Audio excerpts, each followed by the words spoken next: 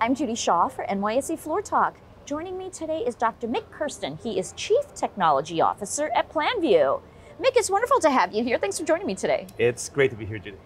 Thank you. Now, before we get started, just a quick note to our viewers. This interview is for informational purposes only. The NYSE doesn't recommend any investments or investment strategies. All right, so Mik, tell us about Planview and your company's mission to support digital connected work. Absolutely. So I think as we see on the floor here and all over the world, technology is changing everything. A lot of traditional businesses need to transform, and those transformations are all about the people. So connecting people to their customers, connecting strategy to delivery, and now connecting actually the power of generative AI to basically how we invest, how we track, how we manage digital products and experiences is critical.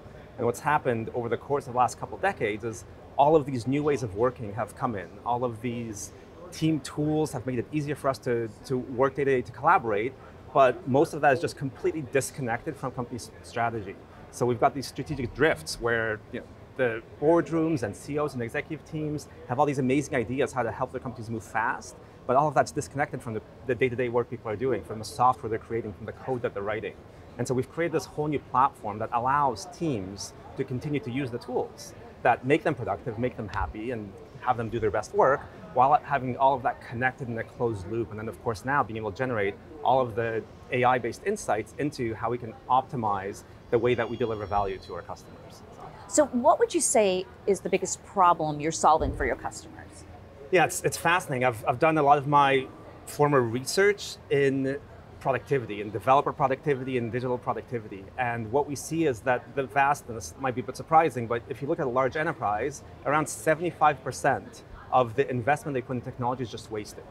And it's wasted on various bottlenecks, on overloaded teams, on work being canceled. And we've actually been able to measure that. We've come up with a way of measuring, just the same way that you might measure cars moving down an assembly line, to measure knowledge work, to measure productivity. That's actually been this thing we've created called the flow framework. It's how to measure the flow of knowledge work across teams. And the problem is that when you've got things disconnected, when you've got constant frustration from teams waiting on approvals, waiting on some cloud service that they need that they never got, you have a lot of waste in the system. Yet we have all these companies, some startups and unicorns and tech giants have actually figured this out. They're able to deliver value in a matter of days, create new products, new features, adapt to all the power that we have right now with GPT. So our whole goal is to actually take that waste out of the system, connect for traditional enterprises and companies who want to thrive in this age of AI and software, all of their value streams, how they deliver value to their customers, and then help them optimize that to deliver at the pace of a startup, even though they might have tens or hundreds of thousands of staff. And how would you say you're different from your competitors?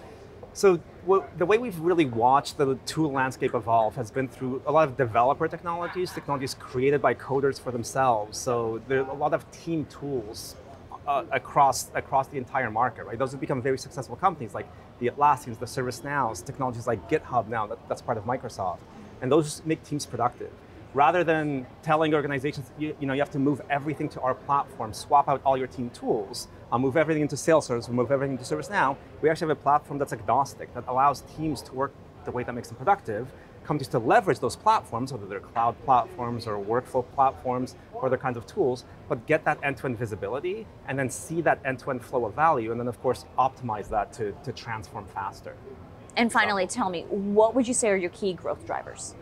So we've had this, it's been fascinating because connecting up the world of what is now value stream management, right? Which is applying these lean manufacturing practices that have been honed for decades in manufacturing of cars and the devices that we like to use. We've been able to take that world of value stream management and connect it up to what Planview is the leader in, which is strategic portfolio management and enterprise agile, which has been a really key trend over the last decade. So Planview actually acquired the company I founded, TaskUp, a year ago, and we were able to bring these two worlds together and give that companies the best of both worlds by making sure that everyone's got the tools they need to be productive with this end-to-end platform, and that's driven tremendous growth for us over the course of the last year and over the course of this year as well. So last year, our ARR was 380 million. That was a 17% growth over the year prior.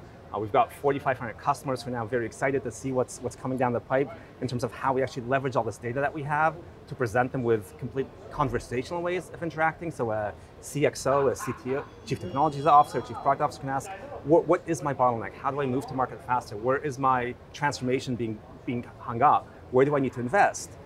Where do I actually need to reallocate resources through what we're now building with our co-pilots and GPT? So it's obviously the customers are what make this so fun and so rewarding, and seeing growth there and their success, really helping them become digital innovators, is what's been an amazing part of the ride. So. Okay. All right. Well, Mik, thanks for coming down. Great to have you on Floor Talk. Thank you so much, Judy. It's been great to be here.